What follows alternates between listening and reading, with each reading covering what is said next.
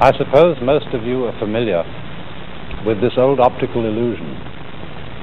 And you're asked the question, which of the three thick black lines is the longer? And I suppose one's natural reaction is to say the one on the left. And I think you know that this is a result of the illusion of perspective, an illusion with which we are so used, to which we are so used, and by which we are so easily fooled once we've accustomed ourselves to it. You might, if that picture were drawn more vividly, even be predisposed to thinking that was a real passage stretching away from you with doors at the end. Of course, if you came up against that kind of thing painted against the wall, you might make the mistake of walking into it and banging your nose. But this is an example of what we were talking about last time as Maya, that word from Indian philosophy which generally has the meaning of illusion, or rather illusions brought about by the acceptance of certain conventions, of which perspective was an example. When we are not aware that certain things which we take for granted, like the separateness of things from each other, when we are not aware that this is a matter of convention, we are apt to be fooled. Now, I think one of the conventions by which we tend to be fooled more than almost any other is time.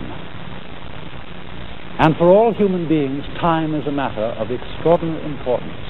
And perhaps this is one of the principal ways in which we differ from animals. Because man has been called a time-binding animal.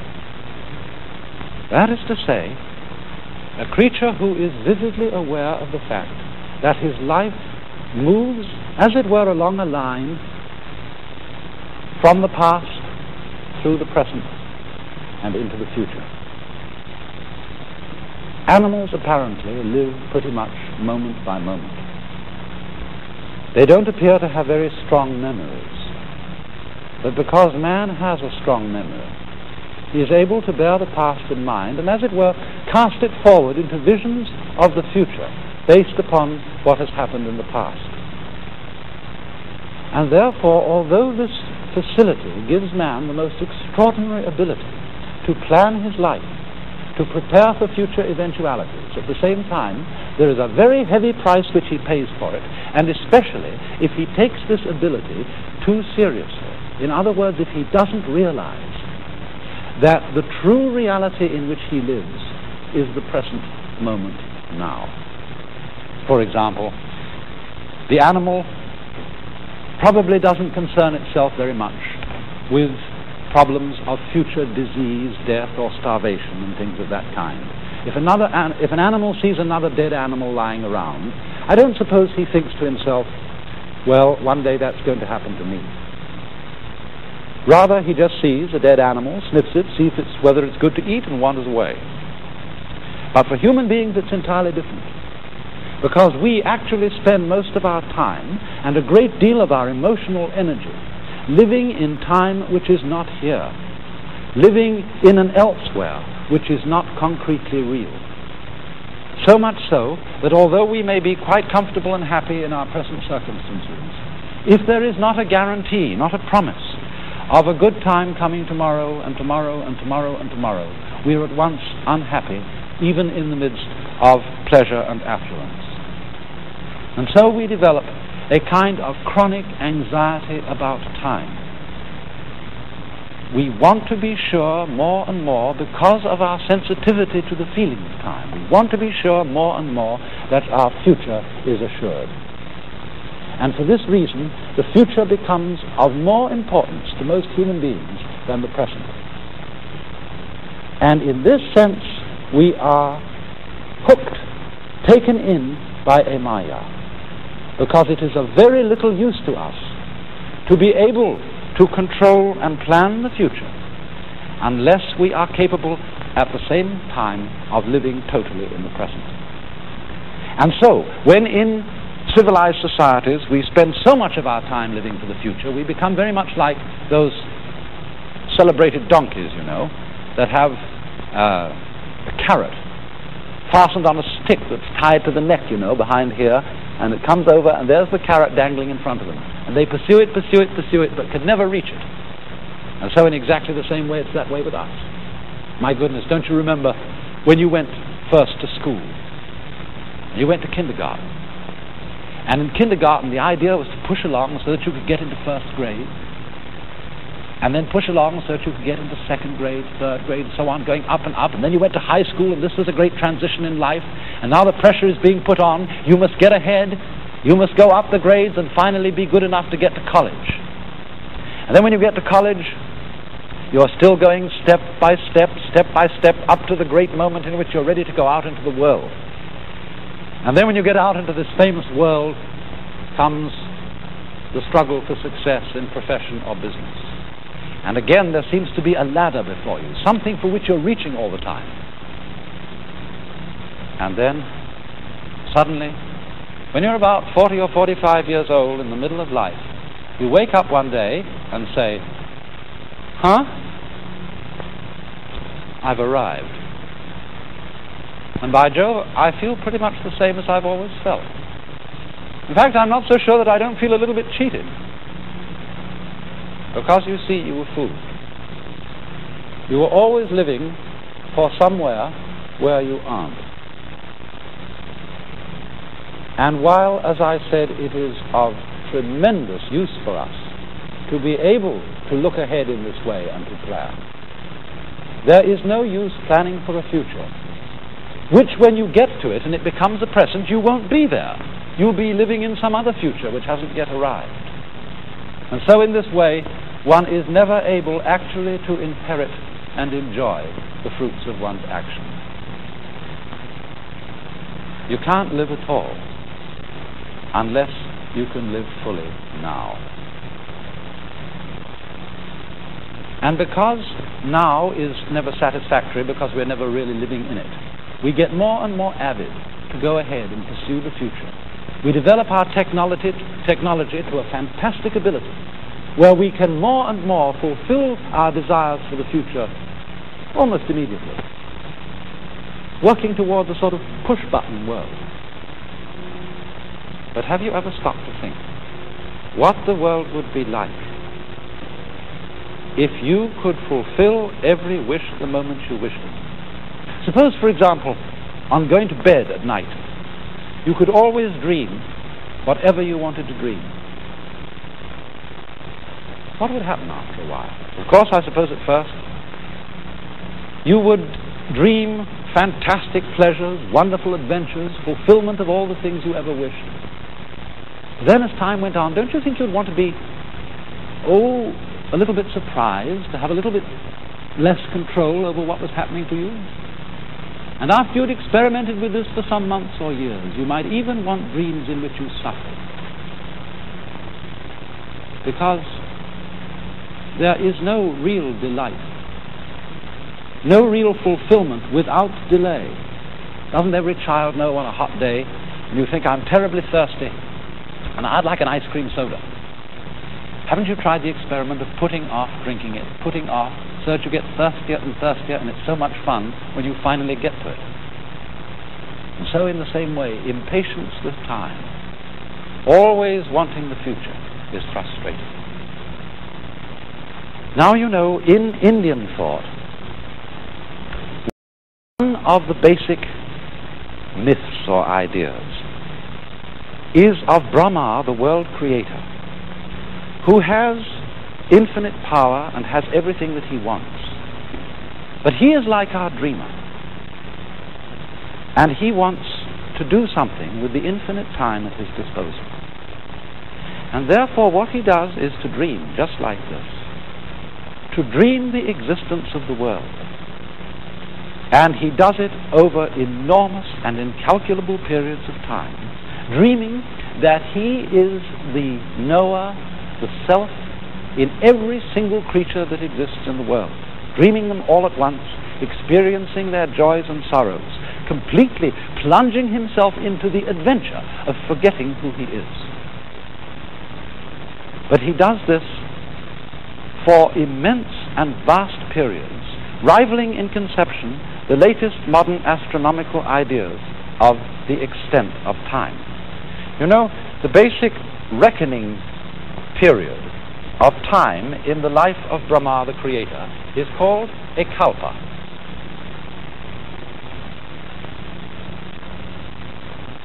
And that is a period of 4,320,000 years.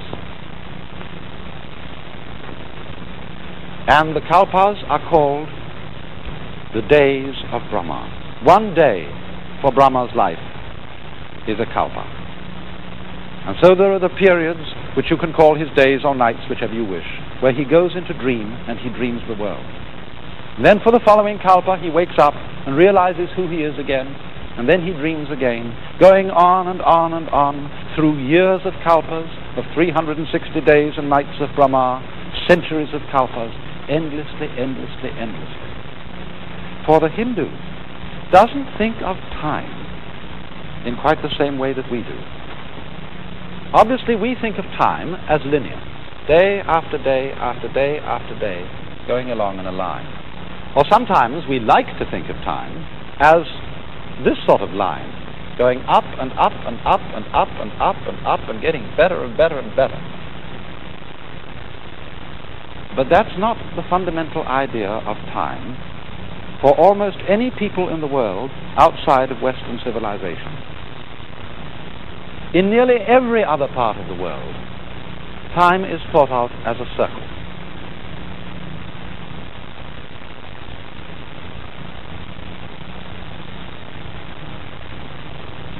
And they say, after all, isn't it reasonable for it to be a circle? Look at your watch. Doesn't your watch go round and round? But the Hindus not only think of time as cycling, going round and round and round forever, just as the earth cycles round and around the sun, they also think of it in another quite fundamentally different way from our conception of time. I referred to this idea that's common among us, that time is going up and up and things are getting better and better. But in the general Hindu view, in every cycle of time, things tend on the whole to get worse and worse. They divide the kalpa into a number of shorter periods, each of which is called a yuga.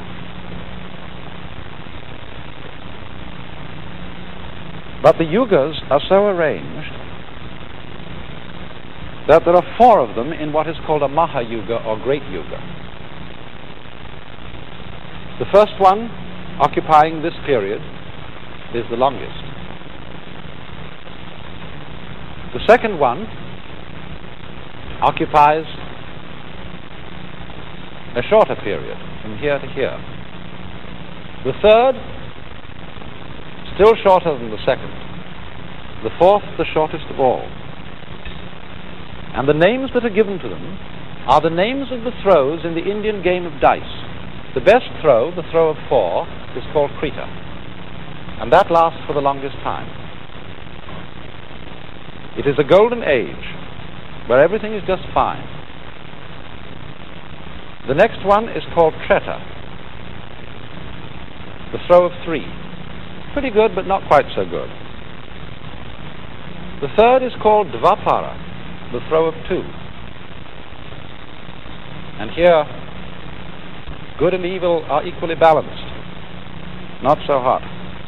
The final throw, the throw of 1, is called Kali, the worst throw, and that's the shortest period. And of course, according to Hindu ideas, we're living in it now. But in Kali Yuga, everything goes to pieces and becomes dreadful. And time goes faster. Now, why do they feel that time deteriorates in this way? It is because as one lives in time and becomes more and more conscious of time, we tend more and more to pursue the future, as I said a little while ago. And as we pursue the future, present time becomes more and more unsatisfactory, and we feel that we have to chase our happiness at greater and greater speeds. I was talking the other day to a college president who said, you know, I'm so busy now that I'm going to have to get a helicopter. I said, whatever you do, don't do it.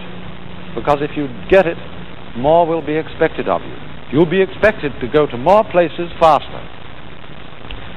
And you see, in this whole problem of speed, of getting advantages in life because we can move about rapidly, we forget that speed is only of real advantage to you if you're the only person who has it. Then you can get ahead of other people.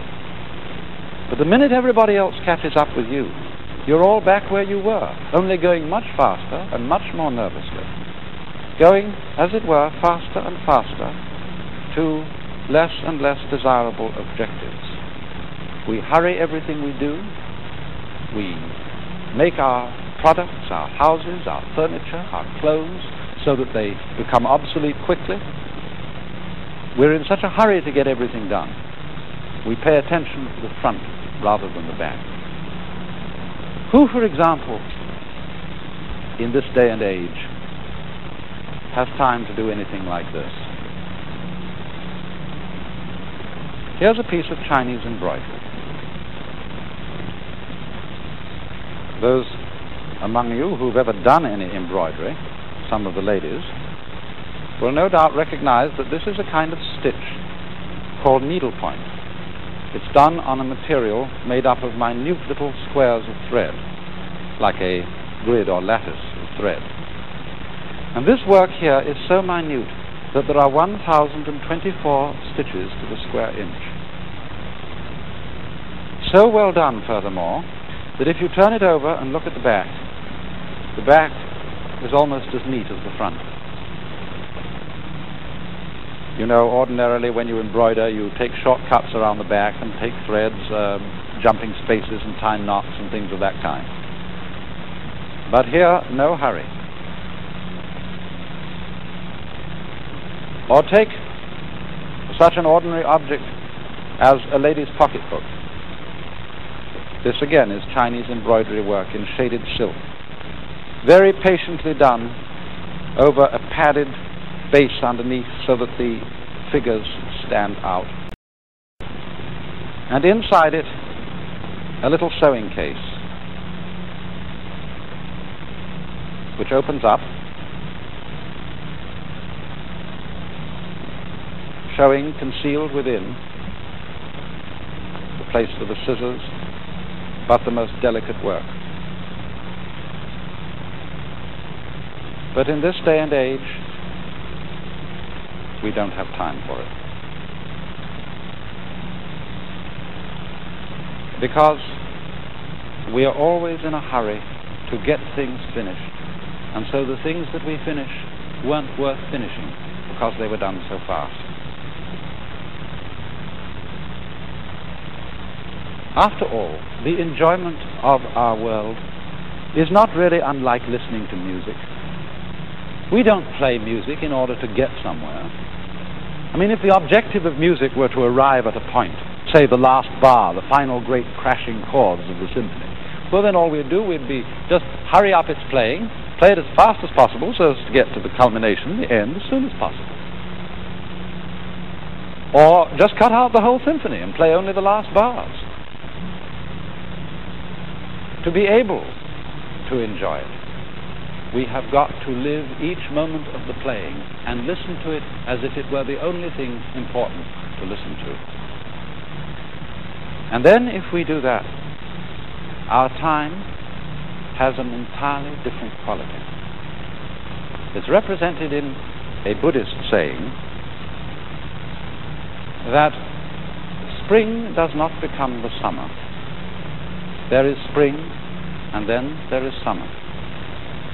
Firewood does not turn into ashes. There is first firewood, and then there are ashes. The two stages being, as it were, sufficient by themselves. And this is intended to give the idea of living in a fully concrete present into which you settle in. I mean, the present for most of us is, isn't it, just a hairline on a dial. And the hand goes by it flash, and there's nothing in it, one after another. But here there is an entirely different sense of the present, as something you can settle into. there's a line behind me from a Chinese poem. And it says, literally, day, ditto. In other words, day, day, that is good day. Every day is a good day. And it comes as the last line of this poem. In spring, hundreds of flowers. In summer, refreshing breeze. In autumn, the moon. Free your mind from idle thoughts, and for you, every season is a good season, or every day is a good day. And idle thoughts mean illusory thoughts, thoughts of pursuing a future, thoughts of making one's happiness depend on something which isn't here at all.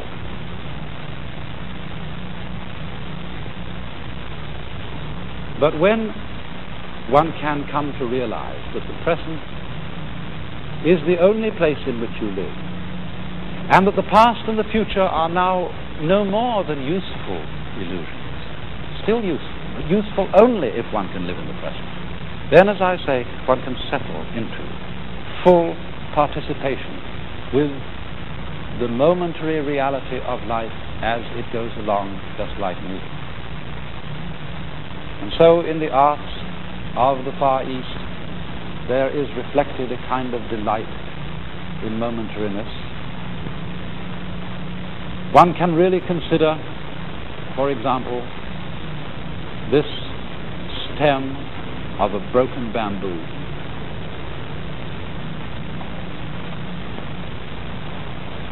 Or, not only in painting, but in poetry, a poem in the Japanese haiku style, poems which just crystallize a single moment. In the dark forest, a berry drops, the sound of the water.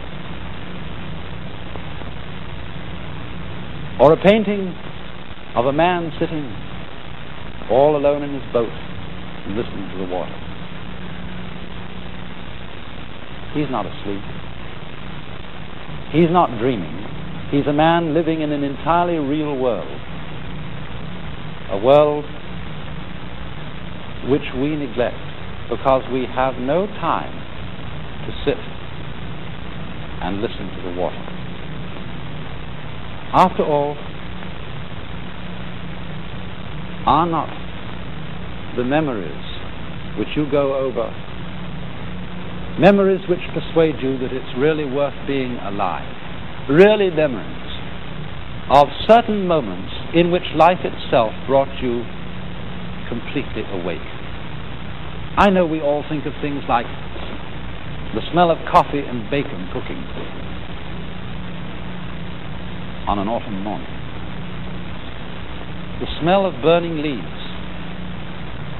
I remember particularly for me one glimpse of a flock of sunlit pigeons against the dark background of a thundercloud. And it's incidents like that that are very largely celebrated in Far Eastern art and poetry. Perceptions of the full reality and intensity of the moment. Such a one as this. The sea darkens. The voices of the wild ducks are faintly white. A brushwood gate, and for a lock, this snail. Or paintings where one sees just a few birds on a branch, so vividly alive that you somehow think the next time you look at the branch, the birds won't be there. This is all an art form possible for people who feel themselves to be living in this real momentary world. I remember once a very wise man who used to give lectures on philosophical matters of this kind. Before he started giving any lecture, would sit for a while looking at his audience very intensely like this.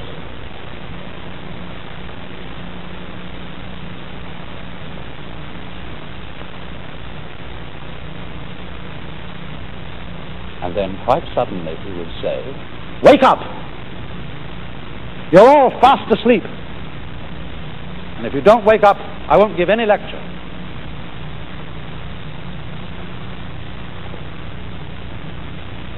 And another Chinese sage pointed one day to some flowers while talking to a friend and said, "Most people look at these as if they were in a dream." And Buddha, one of the wisest of the sons of Asia, his real name was Gautama, but he was called Buddha because Buddha means the awakened one, the man who woke up. Now, in what sense was he awake? He was awake in the sense that he was completely all here. After all, we say about a person who's nuts, he's not all here. He's not all there. But our whole culture, our whole civilization, insofar as it is involved with time and living only for a future, is nuts. It's not all here. We are not awake.